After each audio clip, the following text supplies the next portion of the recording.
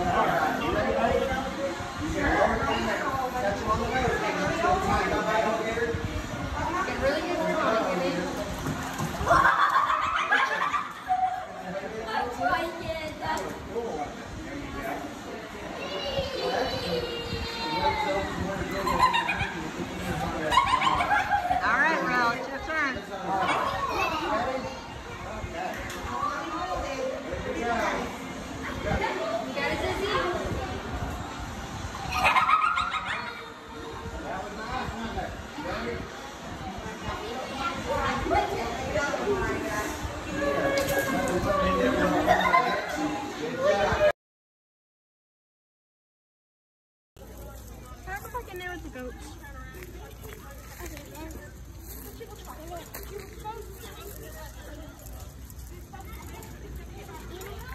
Rel, smile. Smile at Mimi.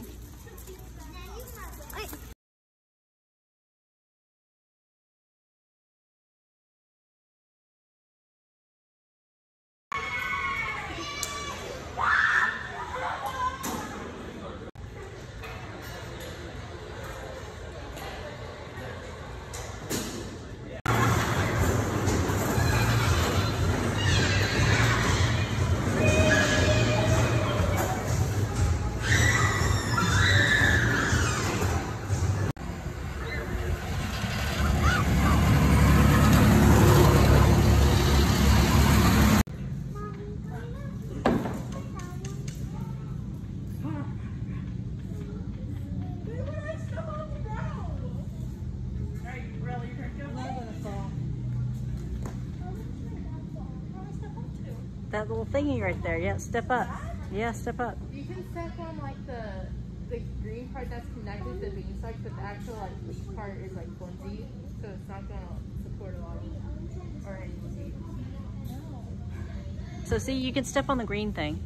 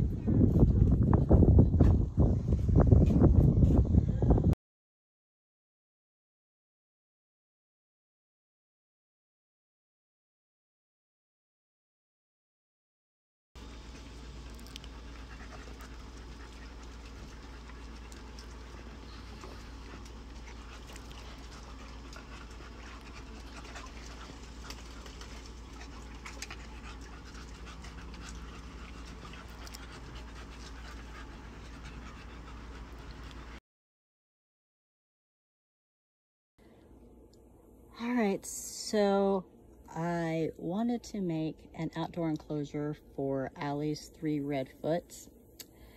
And so I got this built for me. My daughter's boyfriend built it. It is, holy crap, that's a big hornet. I don't know what, it's a big hornet. So it is the, I'll step out here. It is on the side of our house. It's the full length of our house, which is 22 feet. And then it is 4 feet wide. So it's fairly large. This side of the house gets afternoon sun, but I did this lattice, and you can see when you come in here just how shady it is. I think the only time of the day that it's going to be, that it's not going to be super shady is going to be right at noon. And I'm going to add tons more plants in here, and I'm going to get some grass seed to get this grass growing. But I put both of these little pots in here to start with. And so these, they'll die out in the winter, but they come back in the summer. And then Jesse also dug out this little pond for me and concreted it in. It's pretty deep, but I added some concrete blocks to raise it up, and then I added a bunch of small pebbles to it. And I could fill it up way deeper than it is right now, but right now it's, let's see if I can get over here without getting stung by this hornet. It's only about up to there, so it's not super deep, which is good for them right now because they're small right now. And then once they're full grown, I can take all the stones out and they'll be able to get in there deeper and still be able to soak and submerge and get submerged in it. That they are land tortoises, so they don't really get in the water very often other than to soak. I've been out here forever. My allergies are killing me. And then I dug this out. I dug it down a little bit, and so they can get underneath there, and it's softer and they can dig, and then they can climb and get on top. And I need to get some more dirt to throw on top of it, but I didn't have any more after we dug things out. But then they'll be able to get on top of it too, but mainly it's so they can go underneath and they can get out of the weather, they can get out of the sun, they can dig down into softer, cooler dirt to cool down if they need to cool down. And then once it all starts growing up in here and gets a lot more grass and we get a lot more plants in here, they'll be much better off. So I'm probably going to go tomorrow and buy all the plants and then come start putting in the plants, and then probably get some grass seed and start doing the grass seed. But we brought them out here. The small one right there, I think, is ivy. And then that one that just got out, that one should be Selena. Selena used to be the smallest one, but Ivy, one of our cats somehow got Ivy out of the tank one day, and she was missing in the house for about a week and a half. And I don't know if that's why she's so much smaller, because she used to be the same size as Ivy. Ivy and Selena were the same size, but Selena is more of the yellow, has more of the yellow color, where Ivy had the red. And then that little dude back there, that's Bruce. He's our boy. And he's roughly the same size as Selena is right now. But they get much bigger. This is a good size for them to come out. They won't be able to stay out here all winter unless I can figure out some way to provide heat. But I might be able to bring them out here like on days in the winter when it's not so cold. Like if it's up in the 50s or 60s and there's some sun, I can bring them out. But I can't have them out at night when it's cold like that, because I don't have any way for them. These tortoises don't brumate like other tortoises do, so they won't be able to, I won't be able to leave them out in the winter time. They'll have to go in the winter time. And so I'm going to set them up something in our garage where I can provide them heat and light in the garage. And it'll be smaller to begin with, and then I'll just have to add it. It looks like she's going to go and explore. Bruce has always been kind of a scaredy cat, and this one's just not coming out at all. She's completely freaked out by this whole getting moved out here experience. But we have a lot of humidity here in the summertime, so that's good for their shells. They need, this species is a tropical species, so they need a lot more humidity than, say, the sulcatas do, where the sulcatas are more of a savanna type tortoise. These guys are from South America, and they're from like rainforesty areas, and so they're used to a lot more cover, a lot more ground cover, a lot more moisture in the air, a lot more moisture in their substrate. So that's exactly what these guys need. So it's good here in the summertime because it's so humid out here in the summertime. And once they have plenty of places to hide and stuff like that, it'll be better for them. But they'll be good for a few days until I can start getting some plants out here, and then this grass will just start growing. I need you to come get this. Okay. All right, I gotta go get dinner out of the oven. Oh, and I didn't mention why it's so high. So it is 4 feet high with a door. There's the door behind me. Got like I got blocks here to keep the door from swinging inwards and to keep the dogs from being able to push on it. But the reason why I did it so high, so I wouldn't necessarily need to have done it high like this. You know, I could have done it like, say, 2 feet high, or even, you know, and that'd have been high enough even when they're full grown. But I did it high like this because we have the dogs, and I didn't want the dogs to be able to get in here, because the dogs would get in here and they would hurt the tortoises. So that's why it's tall like this. So that way the dogs can't get in and the tortoises are safe when the dogs are out. So I've been sitting out here for a little while. Ivy here. And that one, yes, that one is Ivy. I wasn't 100% sure. Ivy used to be bigger than Selena. But Ivy here has just decided to pop her head out and is still sitting there. Selena has backed herself up into a corner over there, and she can literally see everything inside the enclosure. And Bruce, right here, has been exploring and eating grass. So far, everybody's out. Bruce seems to be the most content. Although Bruce isn't the smartest dude in the bunch. He's the one that always ends up on his back somehow. And he's literally been trying to eat rocks. But he's exploring and checking things out. Hopefully, Ivy will decide to start exploring soon. But when it starts getting dark here in a little bit, I'm going to put them all into their cave so they know where their cave's at, and they know where they have shelter for the night. It'll stay warm enough tonight that they'll be fine, but I'm still gonna put them in their cave. But everybody's looking good.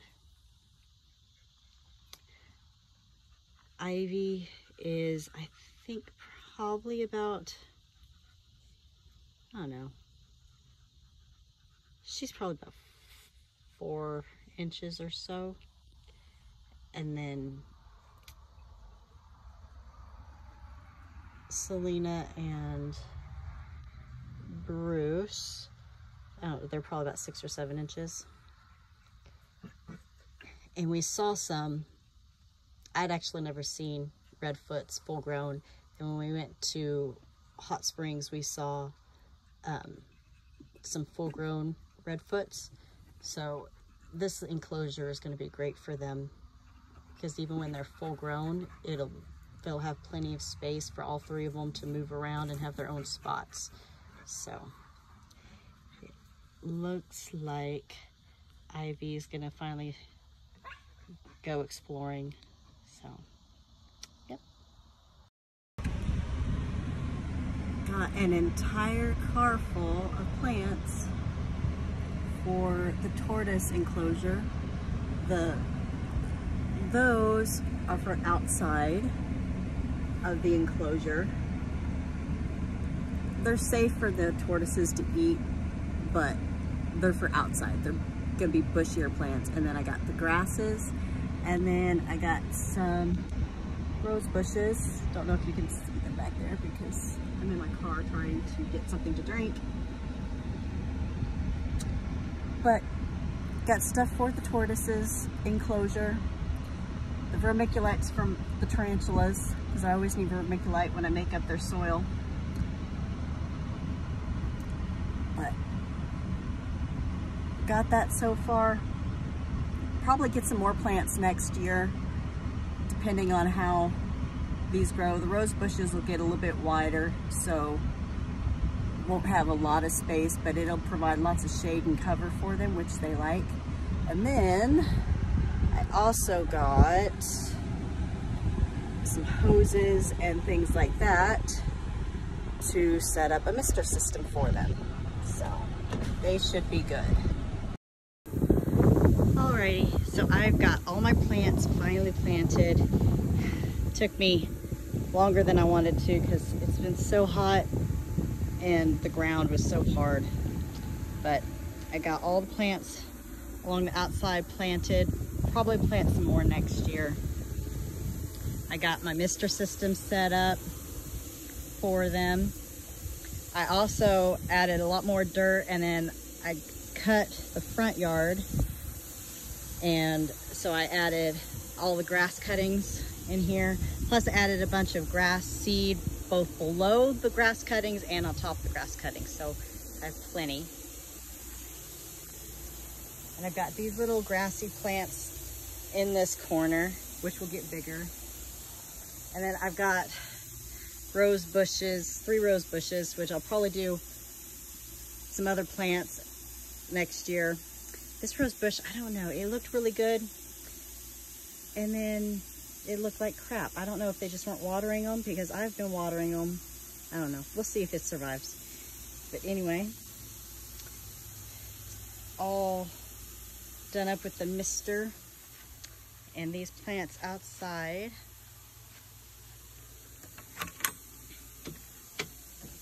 So I'm hoping the mister is going to add quite a bit. We got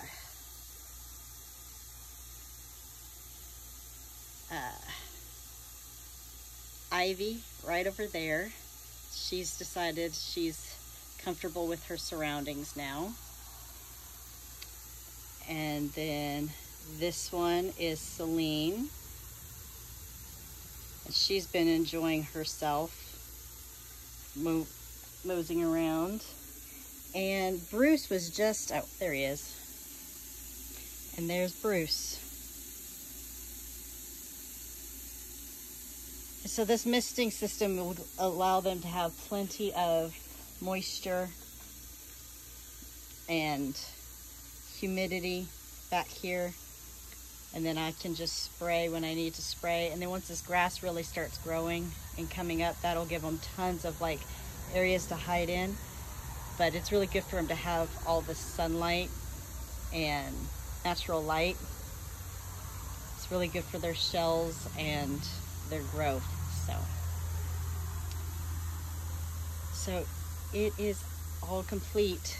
I actually was thinking though next, still have a bit of a mess to clean up.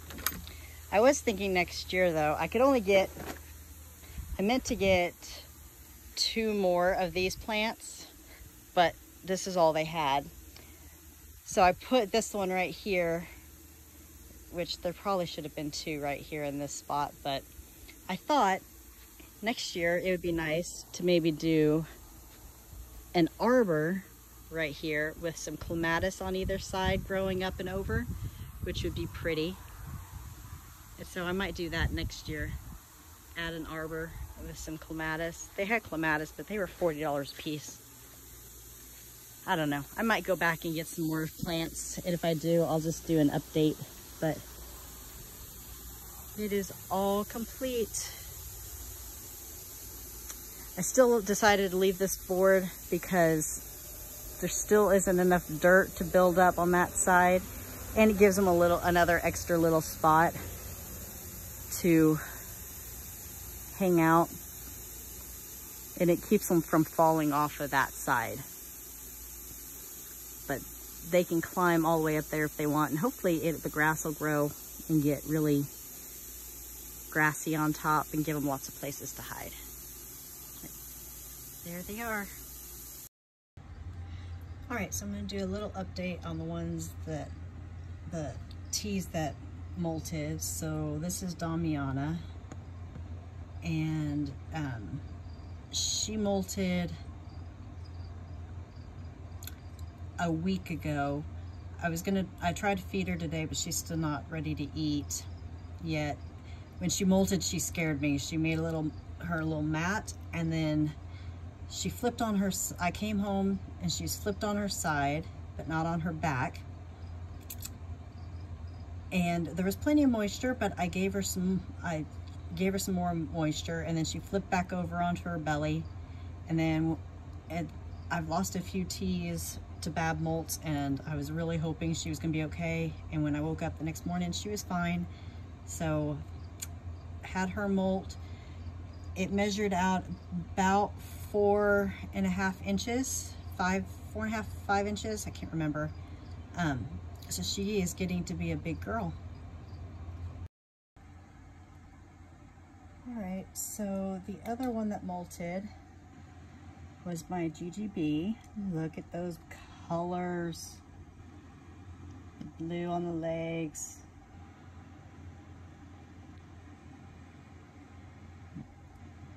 He's looking so pretty. He didn't hook out yet, so that's good. Get a little bit more time with him. His molt was, hold on, let me go look. All right, so his molt was just over 4 inches. And there he goes. He molted about 2 weeks ago.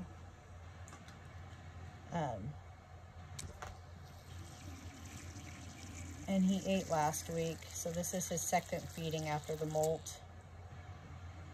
He is doing really good.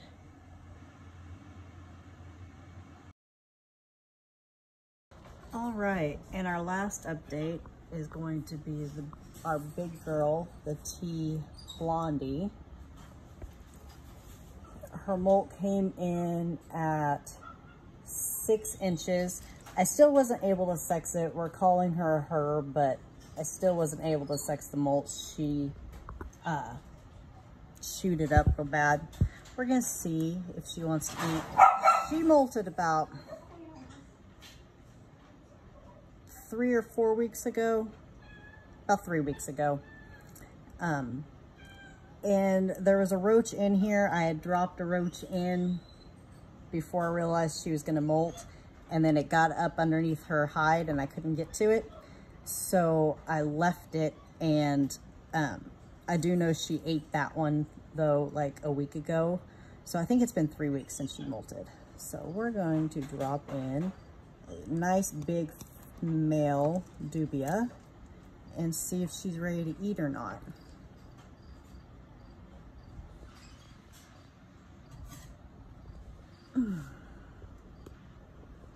She might not be ready to eat it yet. Oh, nope, there she is. I don't need, and I think I completely missed the takedown. Sorry. I was trying to focus on her.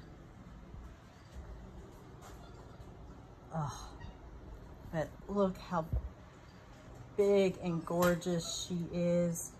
She is massive. She is like at least like as big as my fist. She is a big girl. Hopefully a girl. So pretty.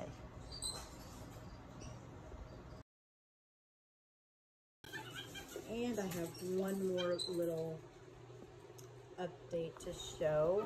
Well, update, new guy. This is our brand new female sulcata tortoise. She's probably about 8 weeks old. She's eating, I just got her in today. She's eating really good.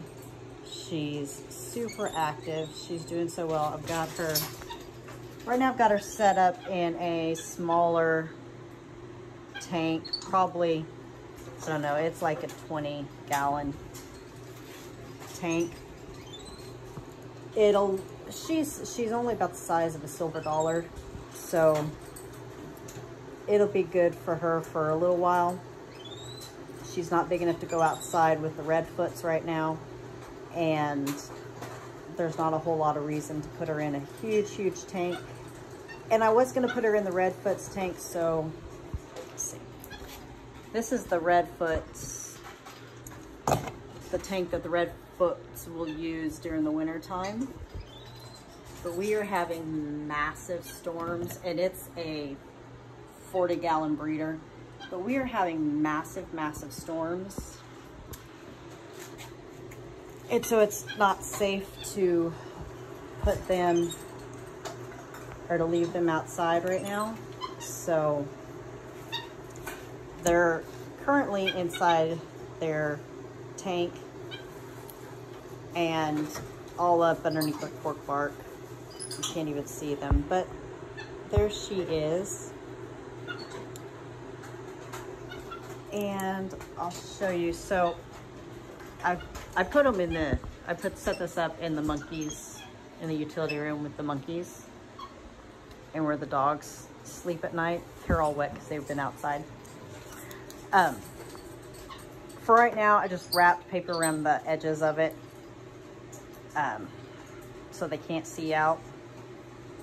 Got plenty of substrate so she can dig down a little bit. She's got her little water dish, and then she'll get soaked every day. She eats mainly grasses and hays. So she's already ate a bunch of her stuff today. And then the tortoises, the redfoots, they have had their food today, and they have a big water dish. And they'll get, as long as they're inside, they'll get soaked too. But what I've got is I've got this one, and then this one are long 18-inch like daylight bulbs, and right now they're turned off. They turned off at 8 o'clock tonight. And then hooked up to these cool little deals with these sensors are their basking lights. So they both have a basking light. Theirs are inside, and then hers is up here on the top. And there's a little sensor down there where I want it to be. Same with the redfoots. There's a sensor. There's a glare. Can't. There's a bad glare. Anyway, it's right. Oh, there you go. See it down there.